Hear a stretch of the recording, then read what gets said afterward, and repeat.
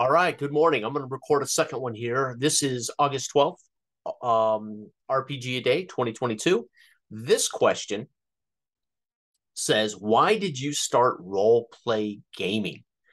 Holy cow, do I love that. Why? I live in my head, right? As a kid with a chronic illness, I was born with chronic asthma. I still treat asthma daily, twice a day. I've had to control my asthma my entire life, many times in the emergency room. So I spent much of my youth restricted to my house, restricted to my bedroom. So you begin to recognize you better rely on something other than going out, riding bikes with your buddies, or out in the blizzard to make snowmen. Or so I turned very much inward. Right, I was very creative. As I can remember creating my first dice game at like 8 years old, using dice to make a kickboxing game, and I lived in my head, and I would break out our old Status Pro football, and I would just look at players and teams if I couldn't play with the guys, and I would read, of course, and comic books inspired this imaginative visual world and movies. And my parents were very open minded. I have two older brothers. My parents went through everything before I came along. They're so much older than me. They're like uncles. So for me, and of course, literally I was blessed to grow up in a neighborhood where there was about six of us living in the neighborhood, and we were all the same age. So we all grew up together. We rode bikes together. We went to school together. We played football together. We played everything. We did everything. But there was a big difference between my childhood and my closest friends. My parents were very laid back. My parents understood giving me responsibility, and if I took advantage of that, I would lose certain freedoms, etc. And we had rules, of course.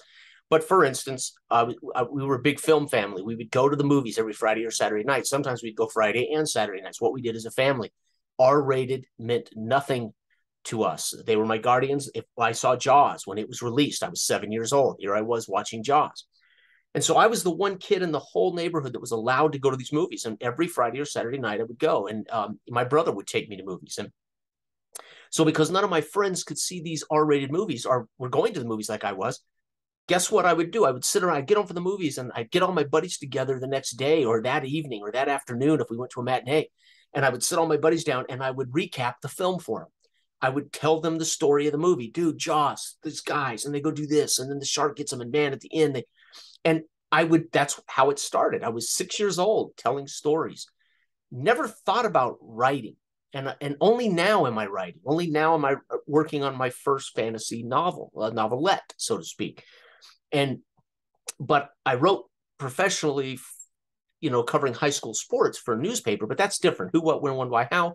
In the first paragraph, Jonestown High School defeated, tromped over Mitchell High School 42-7, and then you go through the details of a quick article. It was very basic eighth grade level newspaper, high school sports coverage, right? So, and I had aspired early in college to take English and writing classes, and ultimately evolved into political science pre-law. But I never quite thought of myself as a storyteller that way. And so role playing for me was a way for us to first take everything we'd all been reading. We'd all been reading comic books. I'd been reading Lord of the Rings.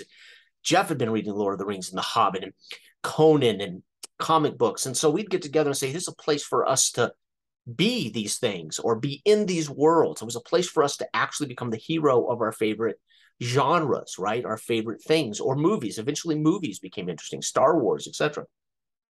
And so that's part of where I come from. I came from a guy, and deep down, as a young man, I remember wanting to be an actor. I told my mother and father, that's all I want to be is an actor. And so they were like, okay, go for it. It's hard work. Good luck. And of course, part of that is because I want to be an entertainer. Later, after acting, I realized I really don't want to be an actor, but I enjoy entertaining. I enjoy talking. I enjoy telling stories. I enjoy providing a space, a safe space for people to come and have fun and have adventures and watch movies or whatever we were doing, right? Eventually, I was making music with one of my closest friends for years because you want to entertain people. I like entertaining. And I would go to these movies and see these movies, and I'd come home and sit my buddies down, and I would tell them to tell the movie I just saw, Jaws, and oh man, I went and saw The Gauntlet, that Clint Eastwood movie, and they're like, ooh, Gauntlet. Oh, I tell them the story of Clint Eastwood's character in The Gauntlet, and or Josie Wells or whatever movie my parents drug me to that weekend. And it was a natural transition to then want to become a storyteller or present worlds where they could partake, right? So it was just natural for me. Role playing was because I spend much of my time in my head.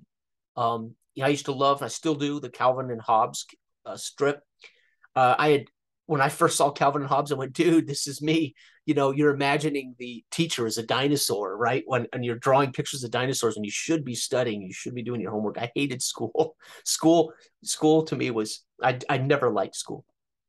So Calvin and Hobbes was me, right? It was here I was, this kid, and constantly imagining, and that's how I lived my life. So role playing was a no brainer. It was going to happen some way.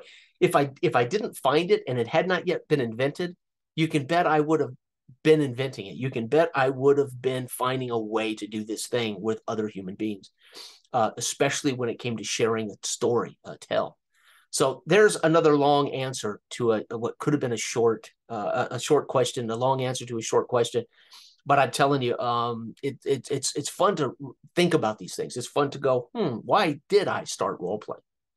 So there it is, folks. August 12th, RPG Day 2022. Fantastic week so far of questions. Everybody out there have a fantastic week. See you again. Bye-bye.